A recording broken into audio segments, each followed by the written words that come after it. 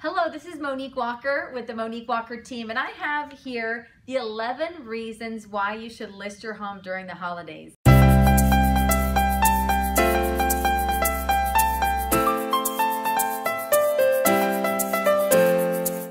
Now, you can read through the PDF that's attached here. I have 3 of my favorites that I wanted to talk to you about. So right at about now, sellers are thinking, I'll just wait for after the holidays to list my property. I'd like you to consider a few points as to why you should list your home now versus waiting. So number 1 is that people who are looking for a home during the holidays typically are more serious. I mean, think about it. If you had the option to spend time with family, go shopping for all your presents, or look for a house, well, if you're looking for a house, normally you're gonna be serious and make quicker decisions.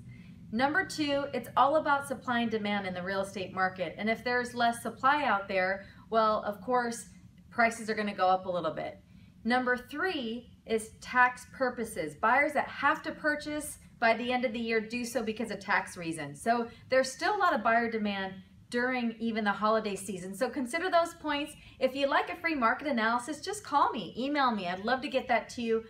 Learn why in the Monique Walker team, our performance will outsell all those promises out there. Thank you.